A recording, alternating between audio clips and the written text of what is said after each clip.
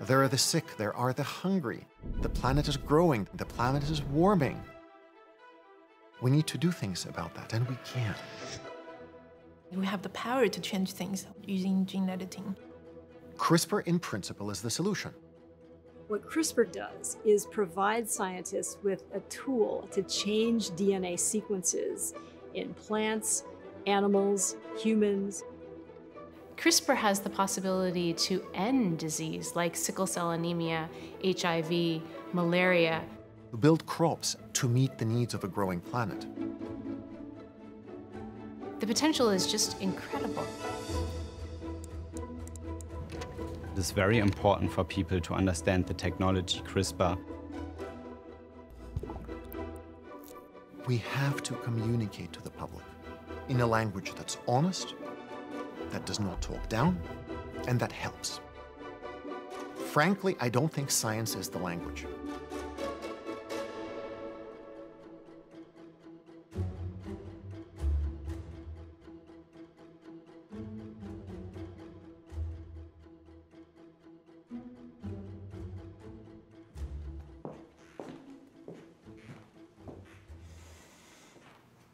Most people look at science and art as two different dimensions. But to me, it's really interrelated. In science, we pursue the truth. We want to answer questions. But in art, I never answer questions, but I get to ask interesting questions. This is my artwork, CRISPaper. I call it CRISPaper because it's a combination of CRISPR and paper. They are made out of primarily CRISPR-edited rice. And I look at it as a combination of the modern technology with this ancient paper-making art. Using CRISPR technology, we have the power to change things. What do we want to change?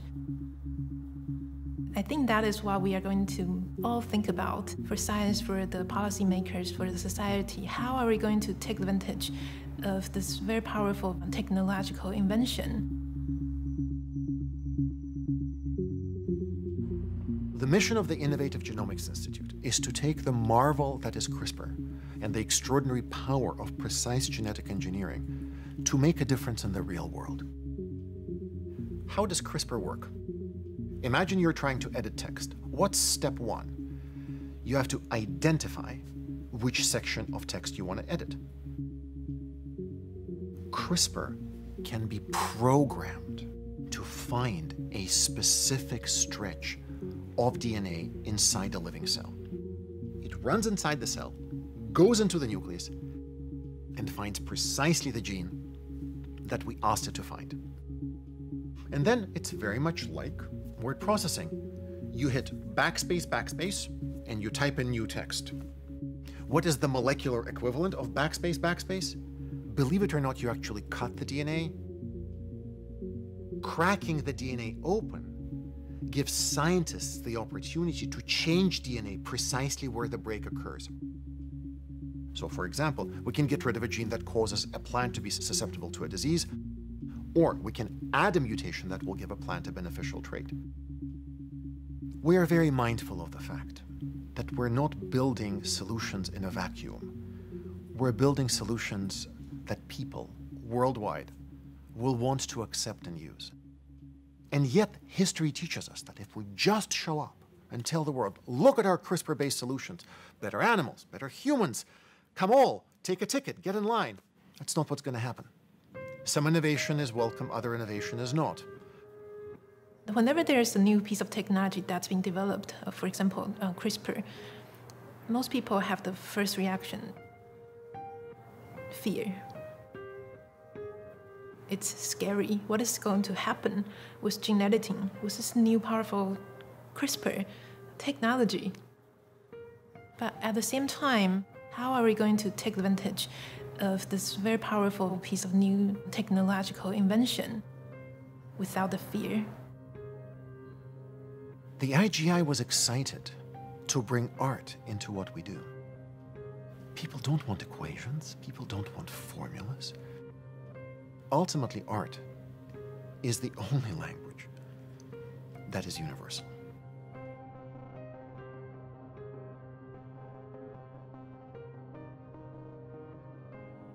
At Stochastic Labs, we support people working at the intersection of art, technology, and science.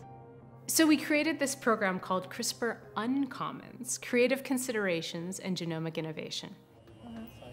The idea was to bring the artists into the community with the scientists, to get them to be part of the ethical conversations, and to be really up on the research that was going on in this area. We have a big problem with the future world population. We're just growing and growing and growing, and we still haven't figured out completely how to solve the nutrition and the food supply problem. Do you remember the name of the gene that is CRISPR edited out? Yeah, this was the so-called CAO gene. We do genome modifications on a lot of different species, but I personally work with rice. And two projects are very dear to my heart. It's the improvement of grain yield. And it's also disease resistance. If we actually can boost the immune system of the plants, we can get rid of all the pesticides we use right now. We can protect the farmers and the consumers. When the fibers get stronger and harder, it's good for the paper making. The collaboration with Sheng-Ying was actually very unexpected for me. These plants she used later in her art, I used them essentially to try out CRISPR and confirm the technology is working well here in this lab.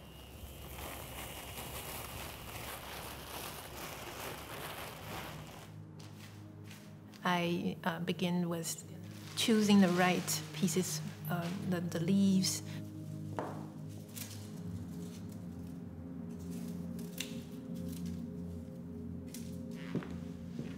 And then started to process the pulp, primarily involving cooking and then also with some chemicals to break down the unwanted components.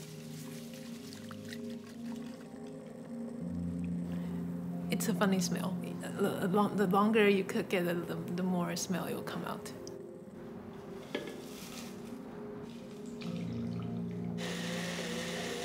I could do different things with it. For example, changing the colors.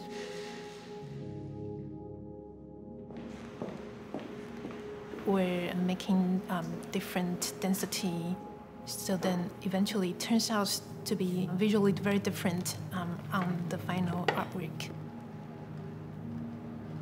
Once the pulp is prepared, now I start the actual paper making process, which is primarily using my hands to shape the paper. And all the three-dimensional structure and the color is formed with the movement. So it is recording basically just my hand movement, making the paper froze at the time.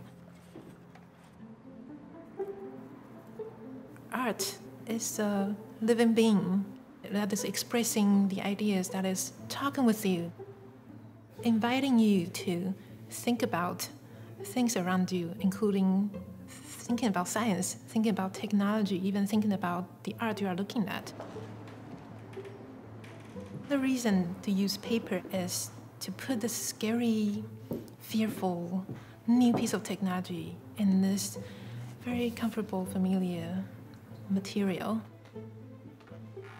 That could make us feel, oh, okay, it is okay to live with it. This is okay to leverage the advantage of this piece of technology as long as it is within a comfortable zone.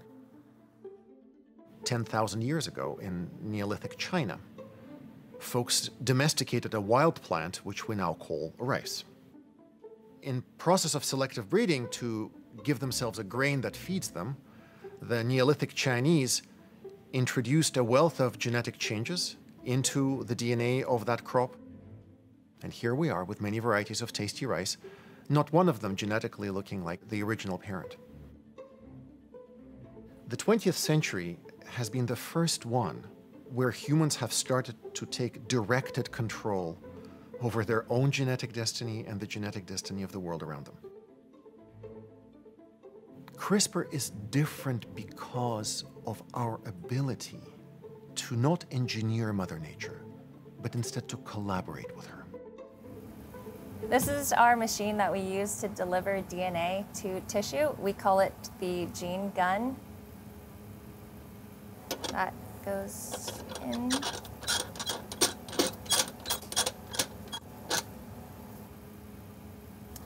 Then we put our DNA in, and finally our rice cells.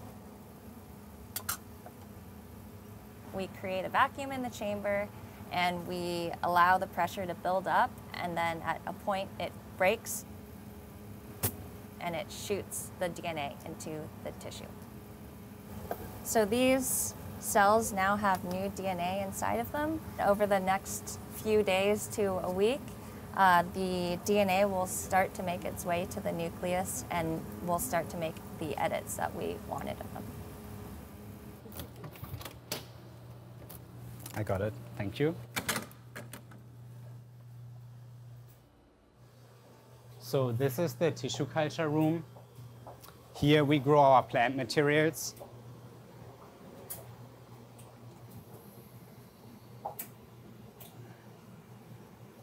So Jackie just introduced the DNA and CRISPR reagents into the plant cells for us. Thank you. And now we need to put them into the dark, because after the stressful treatment, they need to have some rest. And also we need the CRISPR reagent to be active and actually make the cut. So hopefully in the end, we will have the ideal rice plant. And for example, this means we increase the yield, the grain number a lot through adding more branches to the flower. And this really has a high impact because you get more grain for one flower.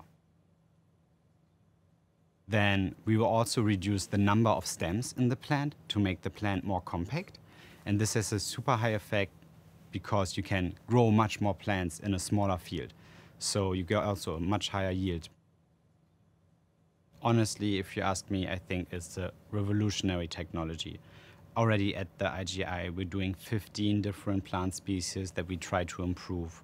We work together with agricultural institutes around the world, in Africa, in Colombia, and in Mexico. They're going to help us to choose the best plants. So we really think we're going to have a high impact in different environments that are maybe troubled by climate change, or even in environments where the soil is poor.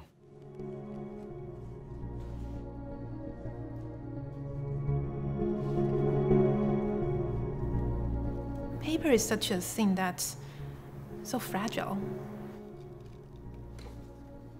And we all know that paper wouldn't last forever.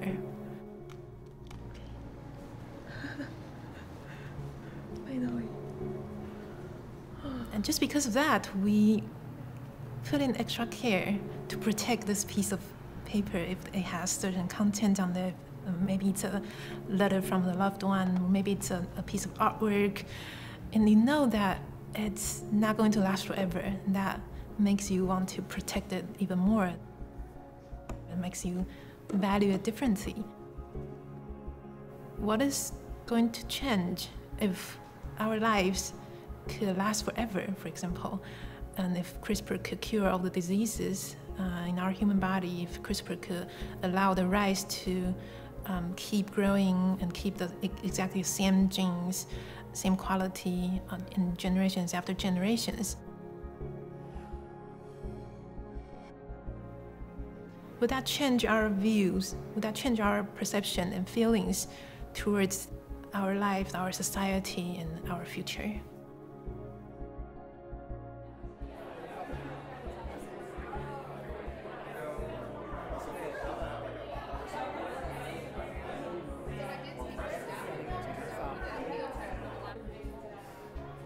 I think that there's a popular perception around science and technology that it's something that is being developed behind closed doors, and that we don't really have an opportunity as just regular people to influence the future of. And I think that we're actually all incredibly wrong when we think that way. Yes. Yeah. Well, I love your work. Oh, thank you. Thank you so much. Yeah. You can also see the rice, the grain coming out of the paper. The rice is pretty much all dead.